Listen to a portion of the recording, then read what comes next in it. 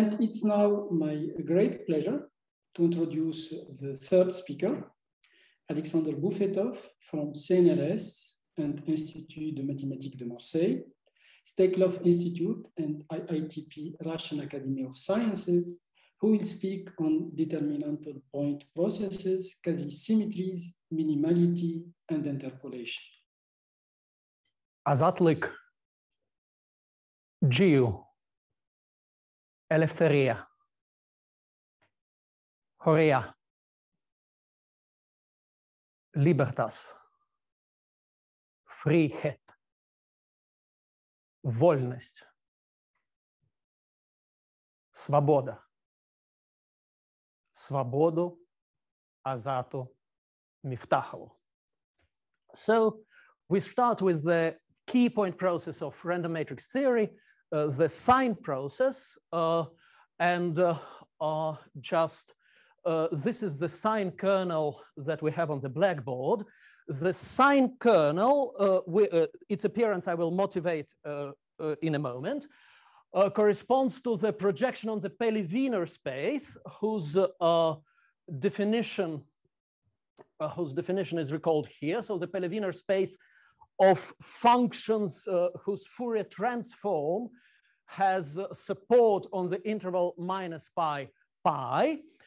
And so this is the orthogonal projection. And in fact, it will be important for the evolution of this talk that just this operator is a spectral projection. It's a spectral projection corresponding to the differential operator of taking the second derivative.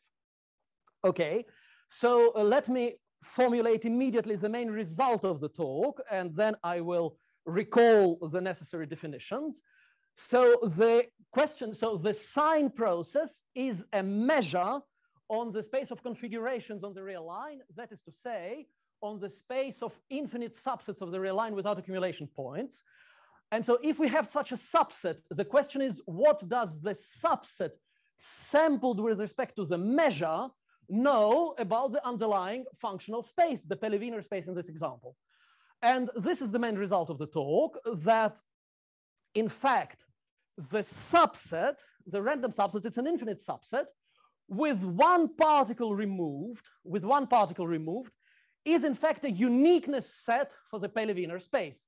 That is to say that any Pelley-Wiener function, if it is zero in restriction to the configuration minus one particle, is in fact the identically zero function. Let us not forget that Pelley-Wiener functions are entire functions, and therefore all this writing makes perfect sense. And as I hope to convince you during the talk, the key step in the argument is in fact the quasi-invariance of the sign process under a sufficiently large group of diffeomorphisms of the line. That is to say that a certain analog of the Definetti theorem is valid for the sign process. Okay, so let me just also introduce one of the main characters of the talk, namely, let me formulate a certain converse to this result. That is that if two particles are removed from a realization of the sign process, then in fact it is no longer a uniqueness set for the Pelley-Wiener space. In fact, a very explicit function can be written. Here it is, a very explicit infinite product convergent in principal value. It's a function in T and X are the particles of the configuration. This function, it's an entire function, it's in fact a Pelley-Wiener function, and by its very definition, it is zero at all the particles except two. In fact, what one needs is to prove that it is indeed a Pelley-Wiener function. So the key property on which all the analysis revolves is that the sign process has determinantal correlation functions. Determinantal correlation functions, here they're written. The correlation functions are the determinants of the sign kernel. And in fact, this very definition can be seen as stemming from the wild character formula. And please allow me to explain this. So I should say, while I erase, that in its most general form, the study of point processes can be taken back to the work of John Grant in 1662. So he was studying mortality in London, so how deaths of Londoners were distributed among the different neighborhoods of London. And so precisely the occurrences of indistinguishable events, in this specific case, deaths of Londoners, occurring at random positions, at random time and random positions in space, is essentially the first example of a point process. So the theory received great impetus with the development of phone lines. In fact, one of the key protagonists of the general theory, Conrad Palm, was not a mathematician, but an engineer for Ericsson in Stockholm. And in fact, his work was mathematized by Alexander Hinchin in the Soviet Union. But so, and next, of course, the theory received a great impetus in the work of the late Sir Freeman Dyson, who started to study matrices whose entries are given by chance. And in fact, this concept of a matrix whose entries are given by chance has proved extremely fruitful both for the theory and in applications. In fact, all predictions of random matrix theory have received very substantial experimental verification. So following Dyson, let us consider the unitary group UN, and to a matrix in the unitary group, let's assign its spectrum of U. So the spectrum is, let us consider it as a configuration on the torus. So in fact, it is not really a point on the torus, it is a point on the quotient of the torus under the action of the symmetric group. We neglect matrices with degenerate eigenvalues, and just this, the measure on this space, I point out that, of course, the difference between the torus and the quotient is not observable on the finite level, but on the infinite level, it becomes quite important. Configurations are unordered subsets.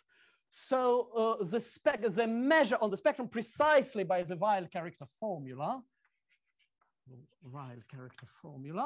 is just the product like this. And one observes without difficulty that this product can be reformulated, can be rewritten in determinantal form, where Dn is the Dirichlet kernel.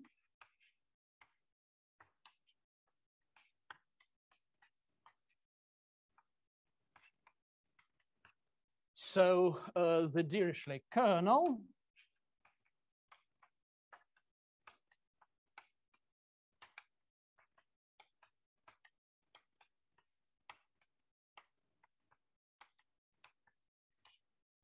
and just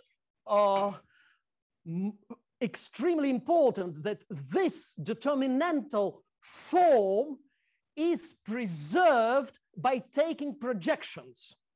That is to say, the projection of this measure on the subset with fewer variables, so we just forget about one of the eigenvalues. It is strictly speaking not a map, but a multi-map, but let's skip these details. Just the projection of this measure on the first on the first L coordinates onto first L coordinates, let's say R coordinates, again have this very same determinantal form, which is a lovely exercise if you have to give an exam in linear algebra for your students. So just, it is called the Ginibre-Meta theorem. Ginibre-Meta theorem. So precisely this determinantal form of the projections. So here I have KL from 1 to N. And here I will have KL from 1 to R. So this determinantal form of the correlation functions allows one to undertake the scaling limit. So Dyson places himself on the unit circle, and he observes the eigenvalues around him. So obviously we are on the unit circle, and the matrix has size n, so the distance between neighboring eigenvalues is 1 over n, so he scales by a factor of n. And well, if one does the obvious change of variable, one notes that the sign here disappears and one gets, so under scaling limit, one gets precisely the sign kernel. The sign kernel. And furthermore, the determinantal property for the correlation function, so the number of particles grows, but the correlation function being the infinitesimal probability of finding a particle, let's say the third correlation function is the infinitesimal probability of finding a particle in each of these intervals. And of course, it doesn't matter how many more particles there are. So there may be 1 million or 1 billion particles, but we're just interested in whether each of these 3 infinitesimal intervals contains a particle. And at this point, it's a determinant 3 times 3, whether we have 1 million, 1 billion, or infinitely many particles. And this precise remark allows one to take the scaling limit and to consider the sign process on the space of infinite configurations. Well, obviously, under scaling, the circle becomes the line. So we have what was written before. We have a measure on the space of infinite subsets of the line without accumulation points, so configurations on the line. And the correlation functions are given by the determinantal formula, which was already here before, because precisely they admit the scaling limit. And the key point here is this determinantal property. And in fact, the idea of studying, of axiomatizing on this determinantal property is due to the French physicist Odile Maquis. She wrote this very beautiful paper in 1973.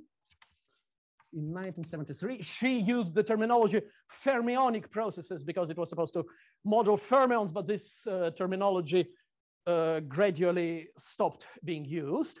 So, and then really it turned out that this axiomatization on the determinantal property, so consider a point processes, following John Grant, consider a point process, that is to say, a measure on the space of subsets, in this case of the line, consider a point process whose correlation functions are given by determinants. This has turned out to be a very good level of abstraction, a very good level of generality, in the sense that on the one hand, it encompasses very many examples of completely different nature, spanning trees, zeros of random analytic functions that I will formulate more precisely in a moment, obviously random matrices, and many, many, many more. So representations, decomposing measures for representations of infinite dimensional groups in the work of Borodin and Alshansky, and many, many, many more. So the random permutations in the work of Johansson and Dave Johansson, and also Borodin, Konkov, and Alshansky. So many, many examples on the one hand. And on the other hand, it is possible to construct in this case a general theory which is sufficiently rich and contains a sufficient number of general results precisely in this generality. For example, palm measures by the Shirai-Takahashi theorem, palm measures of determinant processes are determinantal. So, there is a central limit theorem of Soshnikov in great generality for determinantal point processes. There is a large, this balance between examples and a general theory. Let me just formulate one more example, which we will briefly touch upon in this talk. So let us consider the unit disk, and let us consider, so this is the Perez-Verag theorem,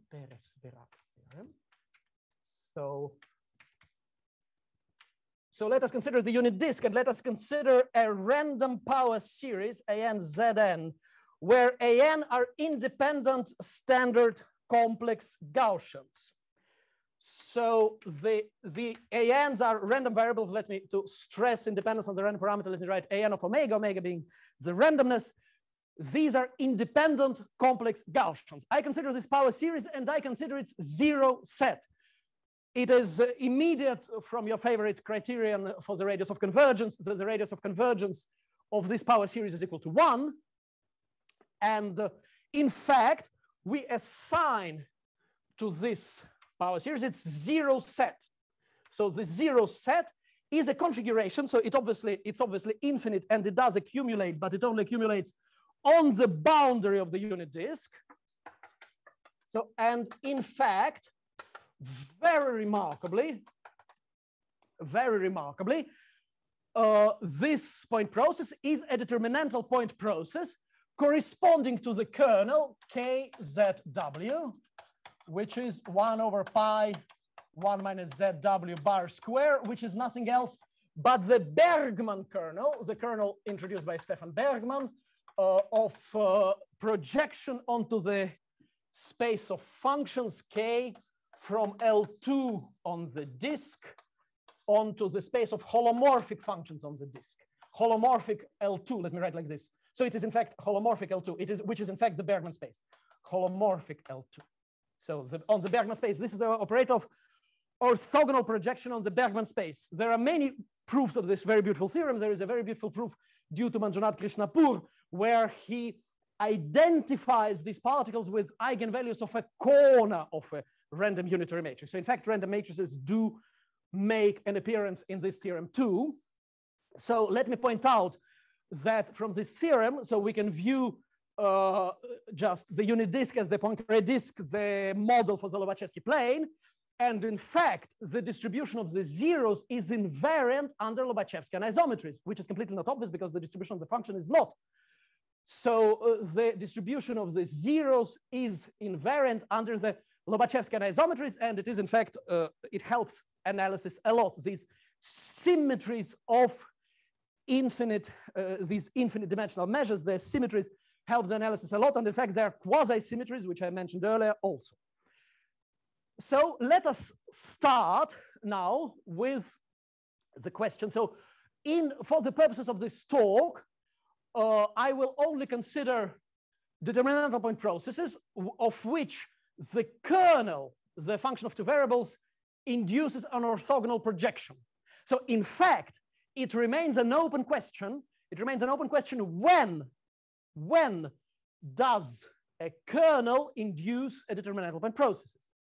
But there is a very convenient sufficient condition by Maki-Soshnikov and also by Shirai Takahashi. So which says that if the kernel, if the function of two variables is a kernel of a projection, satisfying some assumptions, locally finite trace. Let's just in all our examples, it will be the kernels will be continuous and more. So if the kernel is an orthogonal projection, then the process exists. So this is not necessary. There are examples of determinantal processes which do not satisfy the Maki-Soshnikov theorem, but this is the only general result, at least that I know. So, and now the question can be formulated in more general terms. And in fact, this question was formulated by Lyons and Perez, and Lyons worked on it. And there is also Gauche settled this question for the sign process itself. The question can be raised. What does the realization of the point process know about the kernel? So in this case, it is S. In this case, it is K. The Bergman kernel. What does the realization of the point process know about the kernel? Let me formulate this question in different terms, availing myself of this specific example. In fact, one easily verifies that this series is not square integrable. This series is not square integrable. One computes, one gets the harmonic series. So does there exist? But on the other hand, a zero set does not uniquely define a function which is zero on this set. One can play with the Weierstrass product, add exponential factors. There is a certain amount of liberty. So this series is divergent. One gets the harmonic series if one applies the Kolmogorov two-series theorem. But maybe there does exist a square integrable function which is zero at all these points. Well, in fact, no. And this is our result in joint work with Xu and Shamov. So just in fact, we prove it in complete generality, but the Bergman case is the first case in which is the, the first example in which it was not known, because in many, so in joint work with Xiu and Shamov. So realization of a determinantal point process is a uniqueness set of a determinantal point process, is a uniqueness set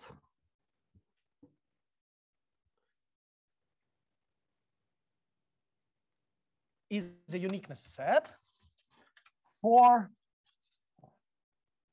the underlying space, the underlying function space. So for example, for the Gaussian zero set, it's the Bergman space, and for the sign process, it's the Pelley-Wiener space. And there are also many other examples for the Ginibre process, the Fock space, and so forth. So it's a uniqueness set, and as I mentioned, earlier work on this statement is a conjecture by Lyons and Paris, and there has been very important earlier work by Lyons and by Gauche. So, and Lyons proved this in the discrete setting for processes which have a discrete countable phase space. And in fact, we started from the work of Lyons, and just the key point for us was in fact that the conditional kernel, so the key point for us, I mentioned already, is that palm measures of a determinantal point process are themselves determinantal. And in fact, we prove, this is the main lemma for us, that conditional measures of a determinantal point process are themselves determinantal. Conditional measures of a determinantal point process are themselves determinantal. It's the key lemma in the paper. And in fact, the key step is the martingale property for these conditional kernels, the martingale property for these conditional kernels, which is the key technical step in this. And here, please allow me to pursue a little digression. So the martingales taking values in function spaces is a very well studied, in-depth studied topic. So, but in fact, I needed what seemed a very simple statement, which, however, I couldn't prove. And that was the Hölder property for martingales taking values in Hölder function. So, and in fact, I wrote to Azat Miftakhov asking this question, and surely soon enough, I received the answer where he had a full solution written in his beautiful handwriting, which you saw on the board. And just somehow then, well, obviously one just needed to type that and put that on the archive. Please allow me also to say that the key difficulty in corresponding about mathematics with Azat Miftakhov was, in fact, the censorship. So it is the system of correspondence between a prisoner in a Russian jail and somebody outside works really very well. So there is a system, one sends a letter, one pays a very moderate fee, and it is delivered very quickly. And then the prisoner sends a handwritten response, the one you saw on the board, and well, then one continues. The difficulty, however, is that the system, the correspondence system, is also subject to law, specifically subject to censorship. And since the censor cannot be expected to speak foreign languages are expressly forbidden, and that includes mathematical formulas. So in fact, in the very first letter which Azat Miftakhov sent me, there was what I assume was the van der Monde determinant, but I will never know because it was duly erased by the censor. So at this point, so now I understand very well the convenience of symbolic notation in mathematics because I had to do without. So for example, when I had to write the Brownian bridge, I had to write, so consider the Brownian motion. So in words, I'm quoting my letter quite literally. Consider the Brownian motion whereof the time is a fraction, where in the numerate I have 1 minus, and so on and so on. So this is a literal quote from my letter. So this is why, in fact, just yesterday, I received a letter from Azat Miftakhov about mathematics. We do hope that this will lead to something, but so please keep your eye on the archive. It is yet too early for me to report on it right now. Okay, so now we resume. So the uniqueness property is a completely general property for determinantal point processes. It's a completely general property for determinantal point processes. Let us now go back to the sign process, where the uniqueness itself was established by Gauche, as I mentioned. So for the sign process, we can consider the classical Kotelnikov theorem of 1933. Kotelnikov theorem.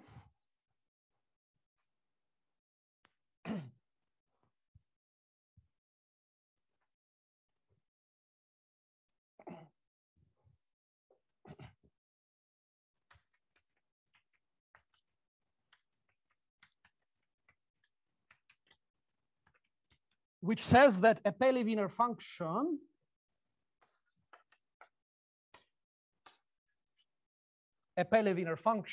can be represented as a series of shifts of the cardinal sign. So in fact, Z is a uniqueness set for the Pelley-Wiener space, and the function admits this representation in terms of f of t. Let me write t actually. T minus k, f of t.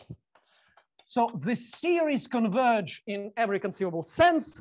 And in fact, it's an orthogonal representation of the square integrable function. And under additional smoothness assumptions on this function, it also converges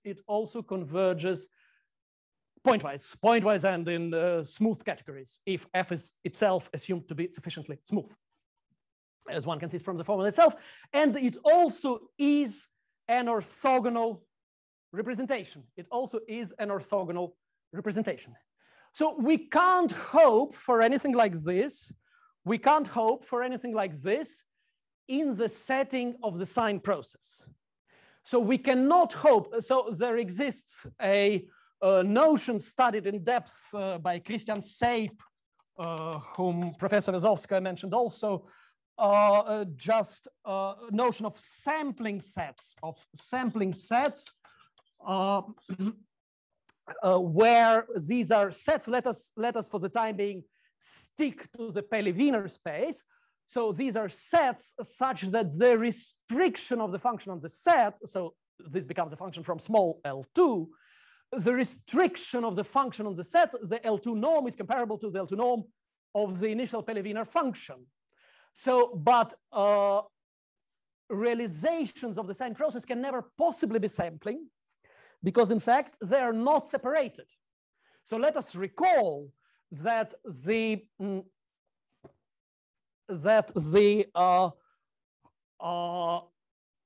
realization, the trajectory of the sign process emerged from the eigenvalues of a random unitary matrix. But of course, there exists a positive probability that there are some eigenvalues very close to each other. And of course, almost every realization of the sign process is in fact not a separated set. The distance between particles can be arbitrarily small. It's not bounded away from zero. So also it's not bounded away from infinity, the distance between consecutive particles. So there also exist arbitrarily large gaps in the realization of the sign process, but this is not very important for us. So just we have this, having such a representation is completely impossible. Having such a representation is completely impossible. Just it is not possible to expect an orthogonal series. It's not possible to expect. So here it is indeed an isomorphism. The Kotelnikov theorem provides an isomorphism, a Hilbert space isomorphism between isometrical isomorphism between Pelley-Wiener space and small L2. Such a thing is impossible in our setting. There is also another point which one has to appreciate. So as I mentioned, our general theorem also applies to the Bergman point process. At the same time, one easily imagines that in the Bergman space, multiplying the function by Blaschke product or dividing function by Blaschke product doesn't have an impact on the function being or not a Bergman function. So while the set is a uniqueness set, while the realization of a set is a uniqueness set, it is always possible to remove. So if one removes 55 particles, it's still a uniqueness set. In fact, it's always possible to remove infinitely many particles, maybe sufficiently sparse, so that it still remains being a uniqueness set. So it is not possible. So here again, here the set Z is a uniqueness set for the Pelley-Wiener space, but it is also a minimal set with this property. It's a minimal set with this property. It's a minimal set with this property. And such a thing is simply not possible, for the Bergman space. So it is not always, so one says that a uniqueness set, so a set is a uniqueness set for a function space if a function from the space restricted to the set is zero exclusively when it is the zero function. So for example, realization of a determinantal point process is a uniqueness set for the underlying function space. So for sign process by theorem of Gauche, for Bergman process by our result. At the same time, it is not possible in the Bergman space for uniqueness set to be a minimal set. A minimal set is a set which is a uniqueness set, and it is the smallest set having such property. It is a uniqueness set, and it is the smallest set having such property. So such situation is not possible for Bergman space. It is, however, possible for the sign process, and this is the main result with which I started the talk. So for the sign process, the trajectory, the realization of the sign process is the uniqueness set. If one particle is removed, it is a uniqueness and minimal set. So if two particles are removed, there is an explicit function, explicit Pelley-Wiener, non-zero Pelley-Wiener function. So let me also very briefly comment on the problem of interpolation. So we do have, in joint work with Borichev and Klimenko, we do have a partial result in the direction of the Kotelnikov theorem. So we do have, so if f decays sufficiently polynomially fast, f in Pelley-Wiener space, decays sufficiently polynomially fast at infinity, then in fact the Lagrange interpolation formula interpolates f. Lagrange interpolation recovers f. Interpolation recovers f. So just the, how to say, there is a gap because we don't know what happens if the function does not decay sufficiently fast. And from the technical standpoint, the key difficulty is that in the Lagrange interpolation formula, there are derivatives. And it's precisely the derivatives, estimating the derivative from below, which is the key difficulty in the paper. Okay, so let me now very briefly mention that in the context of the Bergman space, there is joint work with Xu, where in fact we recover, a Bergman function. We recover a Bergman function from its restriction on the zero set of the Gaussian analytic function. So on realization of the determinantal point process with the Bergman kernel, we recover using the Patterson-Sullivan construction. So using the Patterson-Sullivan construction, again here, so we let D be the Poincaré metric. So Poincaré metric, it is here again that the Lobachevskian geometry plays the key role. So we consider x, distance between x and z naught. We consider f of x. We divide, so this is summation over all x in the configuration, but in fact, summation has to be taken over annuli, So then we normalize, obviously. We take limit as s goes to 1. And we recover f of z naught. Also, this recovery can be made uniform in sufficiently small subspace of the Bergman space. in subspace such that the reproducing kernel has at most logarithmically growing coefficients. So this is reconstruction for the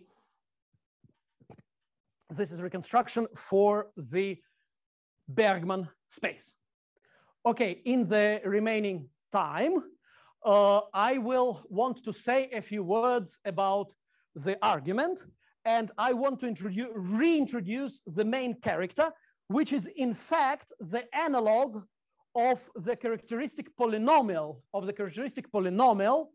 of my random matrix, except I don't have a random matrix anymore. I have an infinite configuration, and I will now consider the analog of its characteristic polynomial. We go back to the sign process, and in fact, we will now remain exclusively with the sign process until the end of the talk, and I will also explain why. So, okay, so to a realization of the sign process, one assigns the following entire function.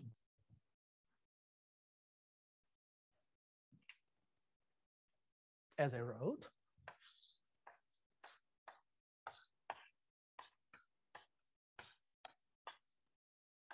So the product is understood in principal value, that is to say over symmetric growing intervals, 1 minus t over x. So this is similar to the Euler product formula for the sine function. But we will see that the function will also be different. So, and in fact, the result that I have formulated, the main result of the talk, is that, in fact, for any p in x, gx over t minus p does not belong to the Pelley-Wiener space, whereas gx over t minus p, t minus q, so for any pq, p not equal to q, t minus p, t minus q does belong to the Pelley-Wiener space. So I should say that, the division, the Pelley-Wiener space has the division property, If, just like polynomials. So if one divides a polynomial by, if a polynomial has a root at some point, and one divides by the root, by t minus the root, then one still gets a polynomial. The same is true for Pelley-Wiener functions. And in fact, this is characterization of projection kernel in joint work with Roman Romanov. This is characterization of projective kernels having so-called integrable form. So having form of this type, so like the kernels in the branch theory, except this class of examples is somewhat more general. The Pelley-Wiener space is a de branch space, but the class of integrable kernels includes also examples which are not de branch. So it's in fact a characterization, as we proved with Romanov. The fact that there is a division property, please observe the division property as I formulated is somewhat weaker than the de branch axiom, but in fact also the class one gets is larger. It's a characterization. And also in joint work in progress with Pierre Lazague, we are able to characterize this property in terms of Jambelli compatibility of Borodin, Strachov, and Alshansky. So in fact, Jambelli compatibility holds for an analog of Jambelli compatibility holds for processes of this form. Okay, so let me now say that the key point in the analysis of this function, so in the proof of these two statements, so as I have explained, I don't need to prove that it is not in Pelley-Wiener, I only need to prove that it is not in L2. And here I only need to prove that it is in L2, because if it is in L2, it is automatically in the Pelley-Wiener space because of divisibility. Okay, and so how do I prove that it is not in L2? So, and in fact, here I'm able to take advantage of the beautiful work related to the Fedorov-Yarry-Keating conjecture. Fedorov-Yarry-Keating conjecture.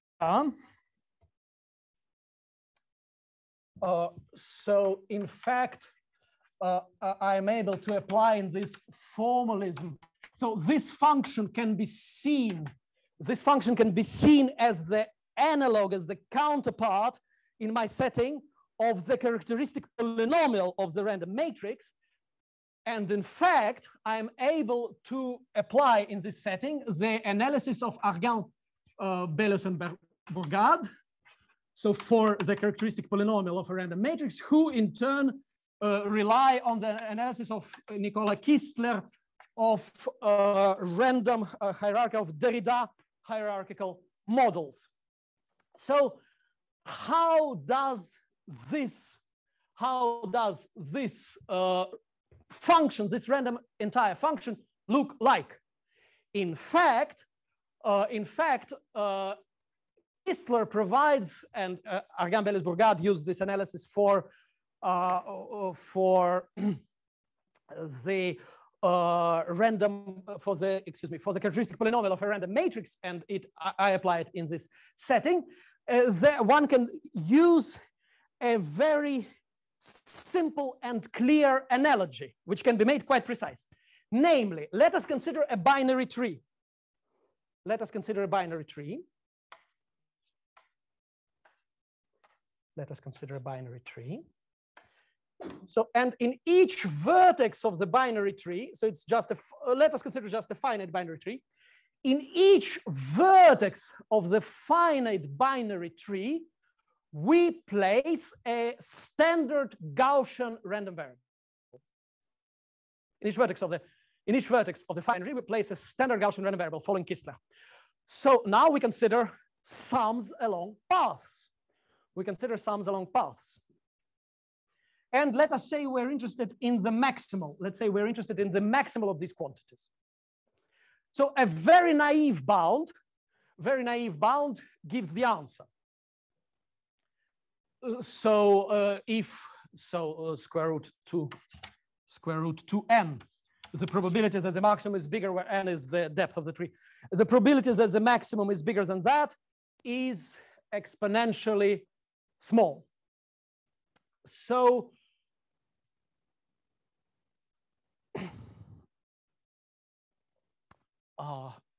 locked, excuse me.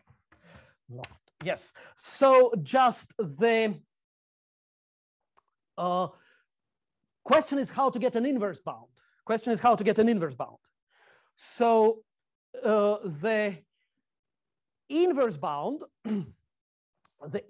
would be immediate from the Borel-Cantelli lemma if, in fact, these were just independent random variables, but they're not. So how does one obtain the inverse bound? And in fact, precisely, Kistler provides a completely elementary formalism. So obviously, the sums into paths are not independent because the paths have a common interval. Paths have a common interval. At the same time, the common interval is very small. So clearly, paths diverge very quickly, and starting from that point, they're independent.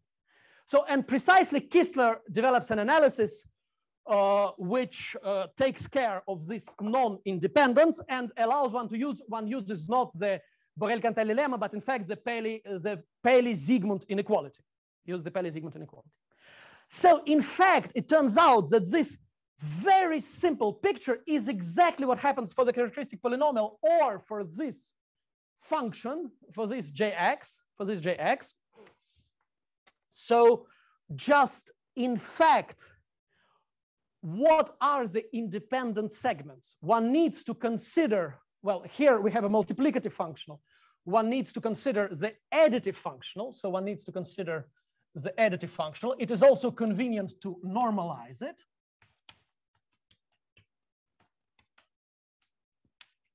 It is also convenient to normalize it to put I epsilon here.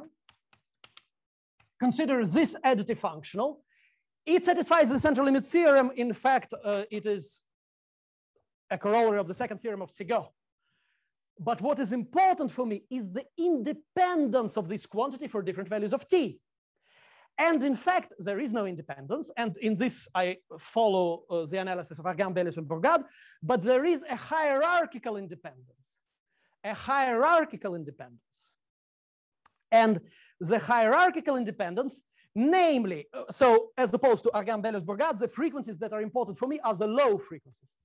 So the low frequencies, the lower the frequency, the longer it takes for them to become independent. The lower the frequency, the greater. So if the frequency is not very low, then for not sufficiently different values of t, they are already independent. If the frequency is low enough, then one needs to take a sufficiently big difference in t's for those frequencies to become independent. And this is what allows the analysis to go through. And then again, so I'm proving that this quantity is not, so let me argue in a very naive way. I'm proving that this quantity is not square integrable. In fact, I know that its values at any t, well, with some normalization, but it doesn't change things very much, is exponential of a Gaussian random variable. I can estimate the tails. I can estimate the big tails. So again, what matters for me is the big tail. So the Gaussian random variable lives around its standard deviation, the square root of its variance.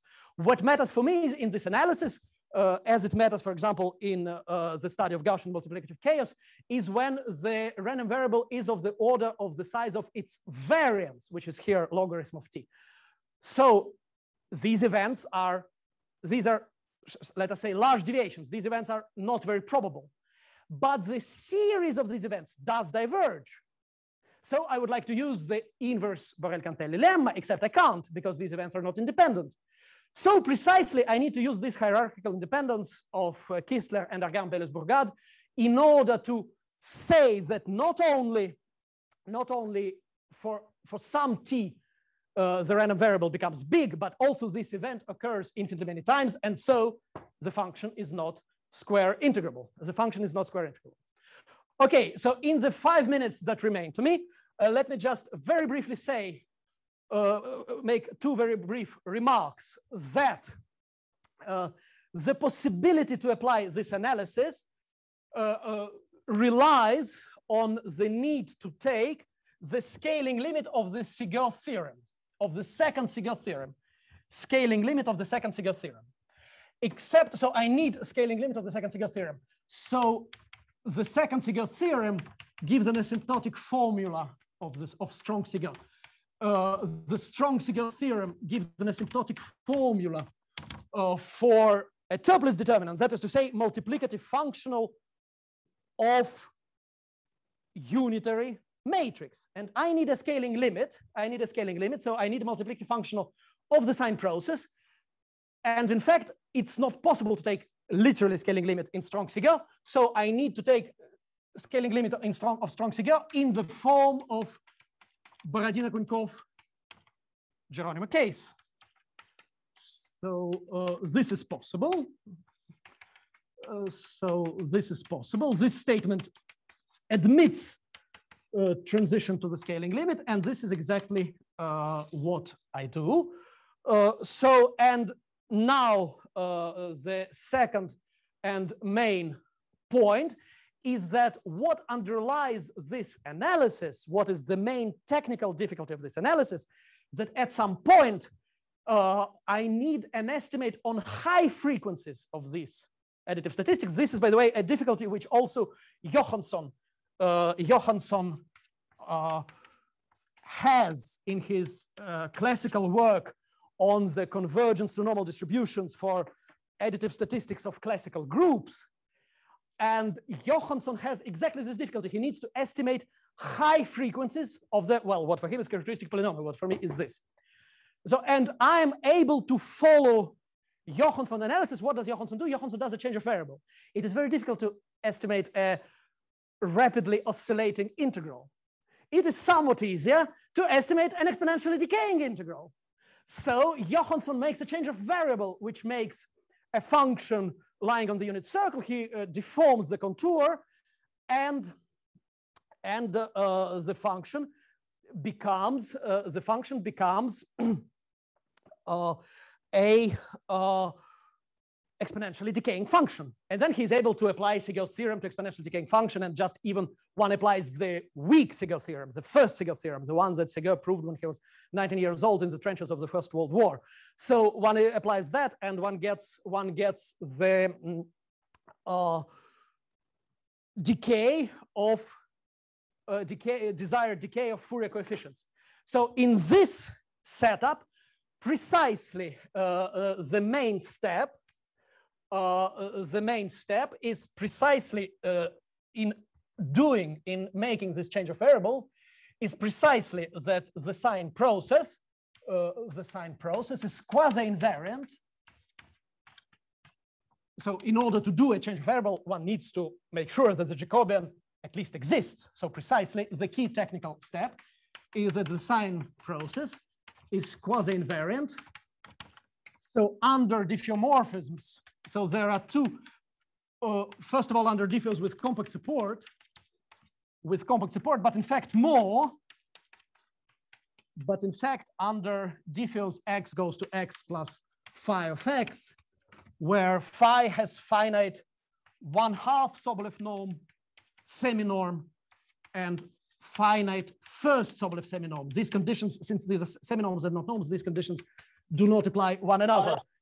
So since the sign process is quasi-invariant with Radon-Nikodym derivatives that can be written down explicitly, under these diffeomorphisms, it is possible to use the change of variable method of Johansson, and then it is possible to estimate the Fourier transform of this analog of the characteristic polynomial, and then using the scaling limit of the Borodino-Konikov-Geronimo case formula, it is possible to reduce to the scheme of Kistler and Argand-Belus-Bourgade, and to prove that the sign process without one particle, the realization of sign process without one particle is a uniqueness set for the Pelley-Wiener space, and with two particles is not.